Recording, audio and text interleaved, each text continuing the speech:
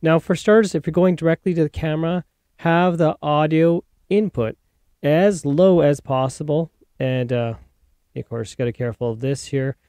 But right now I'm on effect as being basically original. So this gives me the most original sound. Now, normally when I start up, it's going to be on this Pro. This Pro. And you're normally not going to hear that, but I'm connected directly to camera. That's why you're hearing it say Pro.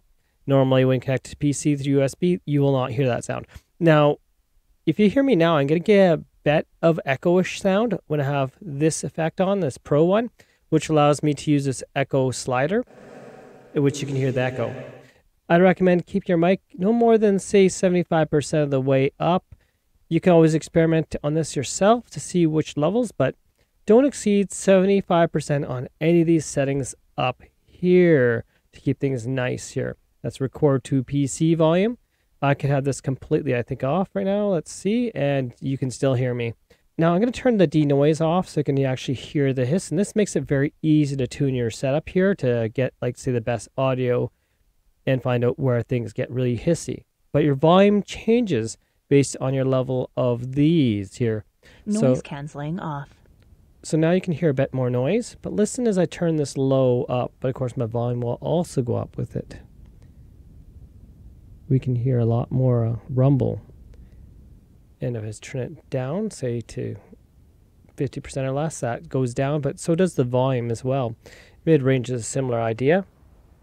You get this weird high-pitched kind of hiss to it. Turn it down just a little. When you're down around there, things get pretty low in terms of volume with that little bit of sound. And then highs will do the same thing, but to a much less degree. Now, recording to PC, again, this will go up when you exceed 75%. I found that the noise in the actual output. But right now, this is not going to change because I'm not connected to PC. For other settings, monitor, that's going to be your headphone out. And I'm using the headphone out to my camera. If I go high on here, my camera level is going to go higher. So to reduce the hiss here, you don't want to be turning it right up as well. So you want to find the perfect match between your mic min max and your monitor level. But while doing that, make sure your camera level is as low as possible, because your camera level, audio level, will introduce hiss into the sound. Noise cancelling. Okay, let's turn that off so it's nice and quiet. So we're not going to hear much noise right now other than my voice. And by the way, for the mic included on the S1 model, your Maono symbol is out right here. Talk towards that, because if you go the other way around and you talk on the other side of the mic, the volume level drops off quickly if you're not talking directly into the mic, and speak close to it to get the best sound quality. That goes with pretty much any mic. Speak towards the capsule, close to it, and keep your volume and sound quality great. So this is a basic rundown.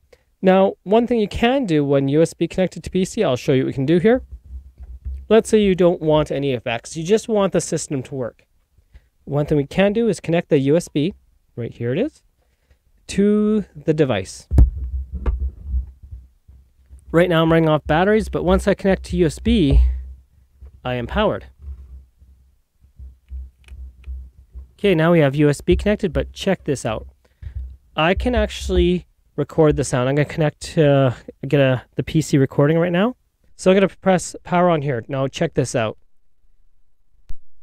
Right now I am connected to PC still. Right now I'm recording with Mixcraft 9 Pro Studio. You can use Audacity, which is free to record this, OBS, and you can hear there's sound from this device despite the fact it's turned off. You can see the lights right here. And that's all I need to see, that there's actually sound going out. Of course, none of my settings are going to affect anything because this is all off other than using this as an audio interface. And my volume leaf still works. Let's see, it goes up and up and up, down, down, down. Yeah, it works just as it normally should. So that's pretty cool. Let's listen to the sounds and see how quiet this really is. I'll put my hand across when to turn your volume up. Now listen to the silence.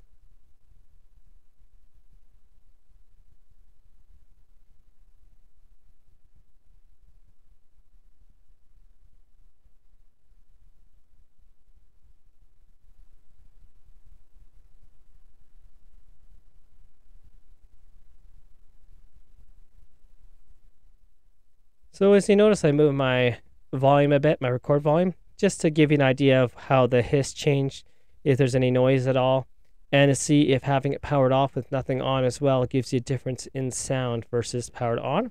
Let's power it on right now. Pairing. Now the device is powered on, and let's see how the sound is. To recording a PC, I'll just keep it around this volume for now. Now it's powered on. We have all the effects settings usable, but I have nothing on other than denoise. Now let's listen to the silence.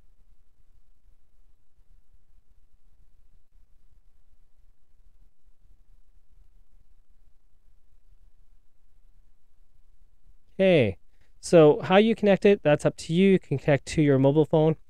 The instructions, of course, are with the device. It has a nice little manual and a nice little guide that this comes with. So you have your user manual for information.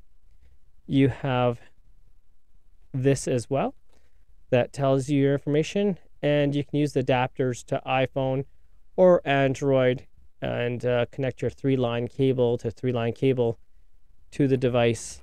Hope you found this video informative to help you find out what the best settings are for this device. Now, if you're wondering about Bluetooth being wired or not wired, generally I would recommend wired, because wired is always generally the best because you have a direct connection, a direct cable. However, the Bluetooth for music in is not a problem at all either anyways. And I believe you should be able to adjust most of the volume through your phone volume rocker, so you don't have to worry about the noise of the music exceeding your volume, or you can also control it through here. So that I'll leave up to you. You got your side chain. This is when you have your music playing to lower your music so it hears more of you talking when you use side chain. And of course, this thing is for all different sound effects, almost like an auto-tune. Yeah, is it the right pitch that works for you? Because C works for me, works for me. And of course, then I go just press this, and that takes me off that setting. So that's my easy way out of my A, B, C, D, and all that fun stuff for pitches. This is Eric, and I hope you enjoyed this review overview, how to get the best sound possible out of this device. Thanks for watching, and have yourselves a most wonderful day.